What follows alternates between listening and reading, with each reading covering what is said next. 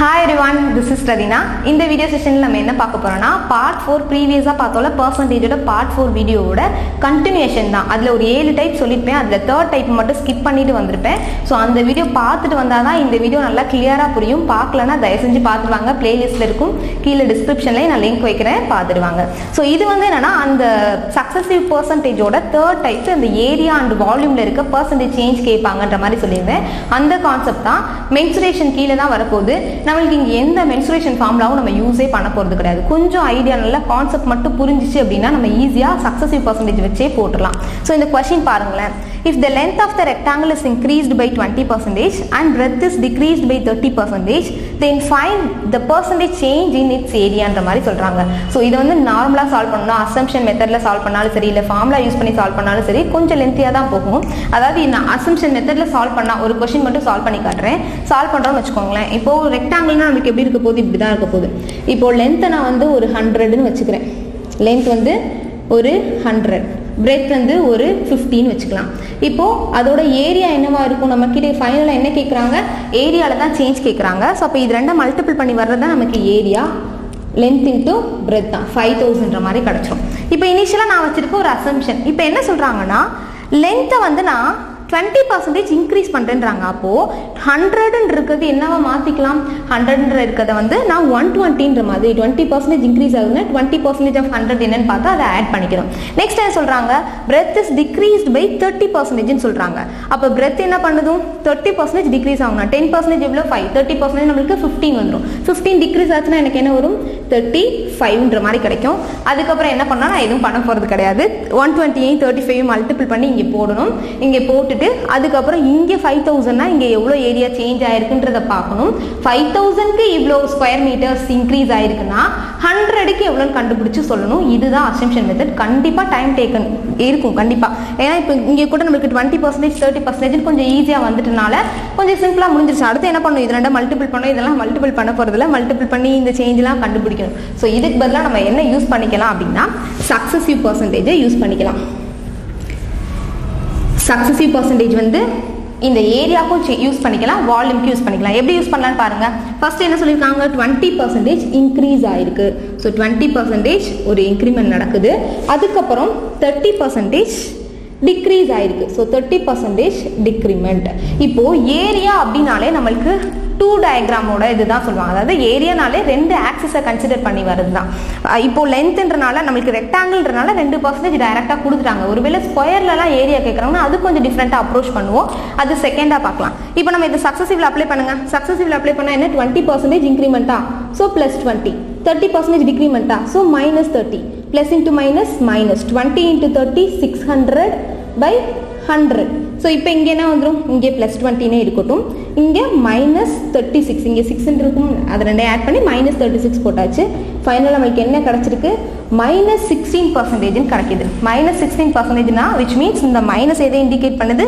Decrement அப்படிங்கறதை indicate பண்ணுது எவ்வளவு percentage 16% அந்த ஏரியால ஓவரா டிக்ரீஸ் ஆகுதா கிளியரா நெக்ஸ்ட் வந்து இப்போ ரெக்டாங்கிளுக்கு பார்த்தாச்சுல ஸ்கொயர்ல கொடுக்கறாங்கன்னா எப்படின்ற மாதிரி பார்க்கலாம் So rectangle க்கு பார்த்தாச்சு இப்போ ஸ்கொயர் க்கு பாருங்களேன் ஸ்கொயர்ல என்ன கொடுத்திருக்காங்க if a side of a square is increased by 20% then find the percentage change its in area அப்படின்ற மாதிரி கொடுத்திருக்காங்க அங்கயாவது நமக்கு என்ன கொடுத்திருந்தாங்க 2% வேல்யூ length wise எவ்வளவு இன்கிரீஸ் ஆகுது breadth wise எவ்வளவு இன்கிரீஸ் ஆகுதுன்ற மாதிரி சொல்லிட்டாங்க சக்சஸிவ் நமக்கு யூஸ் பண்றதுக்கு நமக்கு மினிமம் எவ்வளவு percentage வேணும் மினிமம் இல்ல மொத்தமாவே வந்து 2% இருந்தா தான் நம்மளால சப்ஸ்டிட்யூட் பண்ண முடியும் இங்க சிங்கிளா வந்து ஸ்கொயரோட சைடு மட்டும் தான் பேசிருக்காங்க அப்ப இதை எப்படி சக்சஸிவ்ல அப்ளை பண்றதுனா ஃபர்ஸ்ட் நல்லா யோசிங்க சைடு இப்போ ஸ்கொயர் அப்படினு எடுத்துக்கிட்டோம்னா length wise நாலும் நம்ம சைடுன்னு தான் சொல்லுவோம் இந்த breadth wise நாலும் நம்ம சைடுன்னு தான் சொல்லுவோம் ஏரியானா length wise increase length wise பார்க்கணும் breadth wiseன்ற மாதிரியும் பார்க்கணும் இப்போ சைட வந்து 20% இன்கிரீஸ் பண்றாங்க அப்படினா இங்கேயே எனக்கு 20% இன்கிரீஸ் ஆகும் இங்கேயே எனக்கு 20% இன்கிரீஸ் ஆகுமா which means x axis இப்போ ஏரியானால நம்ம x axis and y axis தான் எடுத்துக்குவோம் இப்போ x axisல ஒரு 20% y axisல ஒரு 20% ன்ற மாதிரி எடுத்துக்கணும் சோ x percentage 20 ன்னு எடுத்துக்கணும் y percentage 20 ன்னு எடுத்துக்கணும் அதுக்கு அப்புறம் நம்ம சக்சஸிவ்ல அப்ளை பண்ண போறோம் சோ என்னதான் ஒரே ஒரு வேல்யூ கொடுத்தாலும் ஸ்கொயர்னு வரும்போது x axisல ஒரு 20% y axisல ஒரு 20% இன்கிரீஸ் ஆகி நமக்கு ஃபைனலா ஏரியால என்ன சேஞ்ச்ன்ற மாதிரி கண்டுபிடிக்கணும் சோ +20 அதே successive formula +20 +20 plus into plus plus 20 into 20 400 400/100 வந்துச்சுன்னா 4. ப்ரீவியஸ் வீடியோ பார்த்தீங்கன்னா தான் இந்த ஸ்டெப்லாம் புரியும். அது பார்க்காம இது பார்த்தீங்கன்னா ஏதோ ஃபாஸ்ட்டாக போகிற மாதிரி தெரியும். ஸோ அது பார்த்துட்டு வந்துருங்க. நல்லா கவனிச்சுக்கோங்க. +20 20 20 400/100 இருந்திருக்கும். அதை தான் நான் 4ன்ற மாதிரி போட்டேன். ஸோ டோட்டல் எவ்வளோ வருது? 44% கிடைக்குது. பாசிட்டிவ்ல தானே கிடைக்குது. அப்போ அதோட ஏரியா எப்படி இருக்குன்னா 44% இன்க்ரீஸ் ஆகுதுன்ற மாதிரி சொல்லிடுவாங்க. ஒருவேளை வந்து இந்த இடத்துல ஸோ இது ஒரு கொஷின். அடுத்து வந்து இன்க்ரீஸ்க்கு பதிலாக டிக்ரீஸ்டு by 10%. அப்போ என்ன ஆகும்னு கேட்குறாங்கன்னு வச்சுக்கோங்க. ஸோ அப்போ என்ன ஆகும்? இது 10% எக்ஸ் ஆக்சிஸ்லையும் 10% டிக்ரீஸ் ஆகும். ஒய் ஆக்சிஸ்லையும் லென்த் வைஸும் 10% டிக்ரீஸ் ஆகி பிரெத் வைஸ்லையும் 10% டிக்ரீஸ் ஆகும். அப்போ -10 மைனஸ் இன்ட்டு மைனஸ் ப்ளஸ்ன்னு மாறிடும். 10 into 10 100 100/100 நம்மளுக்கு என்ன கிடச்சிரும்? 1ன்னு கிடச்சிரும். ஸோ இப்போ பாருங்கள் -20 + 1ன்னு பார்த்தா -19%. ஸோ அதோட டோட்டல் ஏரியா வந்து 19% டிக்ரீஸ் ஆகும். கிளியரா? ஸோ இப்போ 2Dயில் ரெக்டாங்கிளோ இல்லை இந்த மாதிரி கொடுத்தாங்கன்னா ப்ரொசீட் பண்ணிடலாம். இதே சர்க்கிள்க்குலாம் கொடுக்குறாங்கன்னு வச்சுக்கோங்களேன், இதே கான்செப்ட் தான். சர்க்கிள்க்கு வந்து ஒரு 10% வந்து ரேடியஸை நான் இன்க்ரீஸ் பண்ணுறேன். சர்க்கிள்னா நம்மக்கிட்ட என்ன மட்டும்தான் கொடுப்பாங்க? ரேடியஸ் மட்டும்தான் கொடுப்பாங்க. சர்க்கிளோட ரேடியஸை ஸோ தனித்தனியாலாம் நம்ம கொஷின் எழுதி பண்ண வேண்டாம். இதுவும் இதே கான்செப்ட் தான், புரிஞ்சுக்கோங்க. ஸ்கொயர் மாதிரியே தான் சர்க்கிளில் 10% நான் இன்க்ரீஸ் பண்ணுறேன் அப்படின்னா, ரேடியஸை 10% இன்க்ரீஸ் பண்ணுறேன்னா அதோட ஏரியாவில் எவ்வளோ சேஞ்சுன்ற மாதிரி கேட்பாங்க. நம்மளுக்கு இந்த ஃபார்முலா இல்லாமலே நம்ம யூஸ் பண்ணிடலாம். சிங்கிள் வைஸ் ரேடியஸ்ன்னு கொடுத்தாங்கன்னா லென்த் வைஸும் 10% இன்க்ரீஸ் ஆகும், பிரெத் வைஸுன்ற மாதிரி. ஆர்எல்ஸ் நீங்கள் ஃபார்முலாலாம் தெரிஞ்சிருந்தா பாருங்களேன். πr² தானே சர்க்கிளோட ஏரியா ஃபார்முலா. இதில் இந்த பை அப்படின்றது கான்ஸ்டன்ட் வேல்யூ, இது நம்மளுக்கு மாறவே போகிறது கிடையாது. இந்த ஆர் என்ன இருக்குது? r into rன்னு மாறி இருக்கா? கரெக்டாக r²ன்றதை நான் r into rன்னு எழுதிடுவேன். ஸோ இந்த ஒரு ஆரில் ஒரு 10% இன்க்ரீஸ் ஆகும், இந்த ஆர்லையும் ஒரு 10% இன்க்ரீஸ் ஆகும். ஒருவேளை சர்க்கிள்னு கொடுத்து ரேடியஸில் 10% இன்க்ரிமெண்ட்னு கொடுத்தா சக்ஸஸிவ்ல இந்த 10 2 தடவை எடுத்து சேம் கான்செப்ட் +10 +10 +1 21%. 100/100ன்னு போட்டால் 21%ன்னு கிடைக்கும். கிளியரா? நெக்ஸ்ட் வந்து 3D டயக்ராமில் இருக்க கியூப் ஆர்எல்ஸ் வந்து சிலிண்டர், கோன் இதுக்கெல்லாம் நம்ம பார்க்கலாம். ஸோ நெக்ஸ்ட் வந்து சிலிண்டர் ஷேப்க்கு பாருங்க. If radius of a cylinder is increased by 20%, என்ன பண்ணுறாங்க? ரேடியஸை 20% இன்க்ரீஸ் பண்ணிடுறாங்க.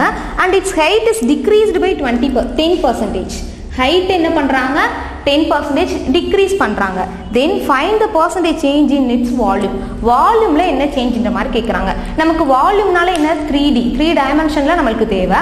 நம்மக்கிட்ட 3% வேல்யூஸ் இருந்தால் தான் நம்மளால் வால்யூமில் இருக்க சேஞ்ச் கண்டுபிடிக்க முடியும். கரெக்டாக? பட் நம்மளுக்கு இங்கே என்ன கொடுத்துருக்காங்க? ரேடியஸும் ஹைட்டும் மட்டும் தான் கொடுக்க முடியும். ஏன்னா நம்ம சிலிண்டர்னாலே அந்த ஃபார்முலாவும் சரி எல்லாமே ரேடியஸும் ஹைட்டும் மட்டும் தான் பார்ப்போம். அப்போ இதை எப்படி சால்வ் பண்ணுறதுன்னா, ஒன்றும் உங்களுக்கு ஃபார்முலா தெரிஞ்சிருந்துச்சுன்னா நீங்கள் ஃபார்முலாவை யூஸ் பண்ணி இதில் எதை டபுள் டைம் யூஸ் பண்ணுறதுன்றது நீங்கள் கண்டுபிடிச்சிடலாம். இல்லையா கொஞ்சம் நல்லா டிஃப்ரெண்ட்டாக யோசிங்களேன். சிலிண்டர் அப்படின்றது என்ன ஷேப்? சர்க்கிளை வந்து சர்க்கிள் மேலே சர்க்கிளாக அடுக்கி வச்சுட்டு வர்றது தான் நம்மளுக்கு சிலிண்டர் கிடைக்கும். சர்க்கிளோட 3D ஷேப் தான் நமக்கு என்னன்னா சிலிண்டர். அப்போ சர்க்கிளில் எடுத்துக்கிட்டிங்கன்னா லென்த் வைஸும் ரேடியஸ் தான் இன்க்ரீஸ் ஆகும், பிரெத் வைஸும் ரேடியஸ் தான் இன்க்ரீஸ் ஆகும். ஹைட் வைஸ் மட்டும்தான் இந்த ஹச் இந்த பர்சன்டேஜ் வந்து Z ஆக்சிஸில் ஹைட் மட்டும்தான் இருக்கும். எக்ஸ் ஆக்சிஸ்லையும் ஒய் ஆக்சிஸ்லையும் நம்மளுக்கு ரேடியஸ் தான் வரும். இல்லை அது எனக்கு கன்ஃபியூஸ் பண்ணுது அப்படின்னா உங்களுக்கு ஃபார்முலா தெரிஞ்சு இந்த ஃபார்முலாலாம் நம்ம அப்ளை பண்ண போகிறது கிடையாது, ஜஸ்ட் யூஸ் பண்ணிக்கிறோம். எதுக்குன்னா πr²h இதுதானே வந்து சிலிண்டரோட வால்யூம் ஃபார்முலா. ஸோ இப்போ பாருங்களேன், இது வந்து கான்ஸ்டன்ட், நம்ம இதை பற்றி எதுவும் கன்சிடர் பண்ணுன்ற அவசியம் இல்லை. இப்போ ரேடியஸ் என்ன ஆயிருக்கு? டபுள் டைம் ஆயிருக்கா? r into r அடுத்து into h. அப்போது ரேடியஸில் இங்கே பாருங்கள், இங்கே ஒரு 20% இன்க்ரீஸ் ஆகுதுன்னா அப்போ இதில் ஒரு 20%, இந்த ஆர்க்கு ஒரு 20%, ஹைட்டில் ஒரு 10% டிக்ரீஸ் ஆகும். ஹைட்டில் மட்டும் டிக்ரீஸ். இது ரெண்டுக்கு என்ன எடுத்துக்கணும்? +20 +20 -10ன்ற மாதிரி எடுத்துக்கணும். இப்போ வால்யூமில் நம்ம கிட்ட சேஞ்ச் கேட்குறாங்கன்னா எத்தனை வேல்யூ எடுக்க போகிறோம்? +20 +20 -10. இதை ஃபஸ்ட்டு எக்ஸும் இதை ஒய்னு வச்சு சப்ஸ்டியூட் பண்ணி சக்ஸஸிவ்ல கொண்டு வர போகிறோம். தென் இதை திரும்ப இது ரெண்டை சக்ஸஸிவ்ல கொண்டு வரது எக்ஸ்ன்னு வச்சுட்டு இதை ஒய்னு வச்சு கொண்டு வர போகிறோம். இப்போ பாருங்கள், +20 +20 plus into plus plus 20 into 20 400 கிடைக்கும். 400/100 நமக்கு என்ன கிடைக்கும்? 4ன்னு கிடைக்கும். இது ஒரு 40 + 4 44% பாசிட்டிவ்ல கிடைச்சிருக்கு. அப்போ இதுதான் நமக்கு என்னன்னா எக்ஸ் வேல்யூ திரும்ப போடும்போது இது என்னது ஒய் ஒய் நம்மளுக்கு என்ன இருக்கு மைனஸ்ல இருக்கு இது அப்ளை பண்ணுங்க இது 44 minus 10 plus into minus minus 44 into 10 நம்மளுக்கு 440 வந்துருமா 440 நம்ம 100ஆல டிவைட் பண்ணும்போது 4.4ன்ற மாதிரி கிடைக்கும் ஃபர்ஸ்ட் இத ரெண்ட சிம்பிளிஃபை பண்ணிக்கோங்க இத ரெண்ட சிம்பிளிஃபை பண்ணா நமக்கு என்ன வந்துரும் 34 னு கிடைச்சிரும் minus 4.4 4 போச்சுனா 13 இருக்கும் so 29.6% பாசிட்டிவ்ல கிடைக்குது அப்ப வால்யூம்ல என்ன சேஞ்ச் நடந்திருக்கும் 29.6% அந்த வால்யூம் இன்கிரீஸ் ஆயிருக்கும் இதே போல தான் என்ன ஷேப் கேட்டாலும் சரி அந்த ஃபார்முலா தெரிஞ்சினா அந்த ஃபார்முலால என்னென்ன டேர்ம்ஸ் வருதுன்னு அதை கரெக்ட்டா ஸ்ப்ளிட் பண்ணிக்கோங்க இப்போ உங்ககிட்ட கோன் கொடுக்கறாங்கன்னு வெச்சுக்கோங்களேன் கோன் பத்தி பேசும்போது ரேடியஸ் நான் இவ்ளோ % இன்கிரீஸ் பண்றேன் ஹைட் எவ்ளோ % இன்கிரீஸ் பண்றேன் அல்லது டிக்ரீஸ் பண்றேன்னு சொல்லிட்டாங்கன்னா அதுக்கு நம்ம என்னதான் பண்ணுவோம் ரேடியஸ்னா ரெண்டு தடவை x ஆக்சிஸ்லயும் y ஆக்சிஸ்லயும் அதுதான் வரப்போகுது ஹைட்டா ஒரு தடவை எடுத்துக்க போறோம் இதே மாதிரி ஃபார்முலா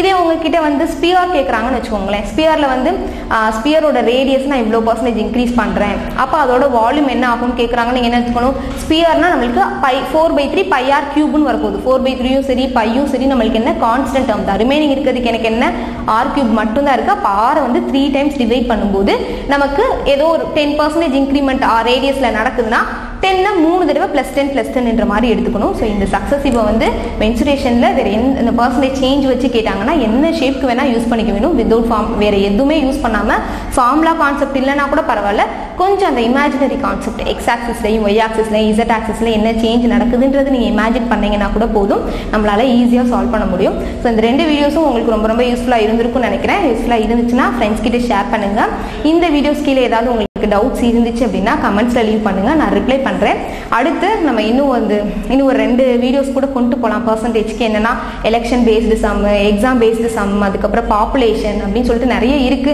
அது நிறைய எல்லாத்தையும் வீடியோல கொண்டு வரணும்னா கொஞ்சம் கஷ்டமா தான் ஏன்னா நிறைய டாபிக்ஸ்லாம் முடிக்கணும்ல சோ இன்னும் ஒரு 2 வீடியோஸ் மட்டும் பெர்சன்டேஜ்க்கு வச்சுக்கலாம் அதுல எவ்வளவு கவர் பண்ண முடியுமோ நான் கவர் பண்ணிடுறேன் அதுக்கு அப்புறம் நம்ம கண்டிப்பா ப்ராஃபிட் அண்ட் லாஸ் SICI கொண்டு போயிடலாம் இதுக்கு நடுவுல வந்து நீங்க கேட்ட DI அதுக்கு அப்புறம் இந்த எக்ஸாமுக்கு கேட்டிட்டு இருக்கீங்க நமக்கு இன்னும் கொஞ்சம் இப்பதான் பிளாட்ஃபார்ம் கொஞ்சம் கொஞ்சமா அமைஞ்சிட்டு இருக்கு ஒரு செட்டில்ட் ஆயிடுச்சு இதுதான் நம்ம ஸ்டுடியோ அப்படின்ற மாதிரி ஆயிடுச்சுன்னு வச்சுக்கோங்களேன் டெய்லி ஒரு 3 வீடியோ கூட அப்லோட் பண்ணிடலாம் அது வரைக்கும் கொஞ்சம் அட்ஜஸ்ட் பண்ணிக்கோங்க வீடியோ அப்லோட் ஆகலைன்னா புரிஞ்சுக்கோங்க மற்றபடி நான் வந்து என்னால் முடிஞ்ச வரைக்கும் எவ்வளோ சீக்கிரம் கொடுக்க முடியுமோ அவ்வளோ சீக்கிரம் உங்களுக்கு வீடியோ கொடுத்துட்றேன் வீடியோ பார்த்ததுக்கு ரொம்ப ரொம்ப நன்றி தேங்க்யூ வெரி மச் நெக்ஸ்ட் வீடியோவில் நம்ம மீட் பண்ணலாம்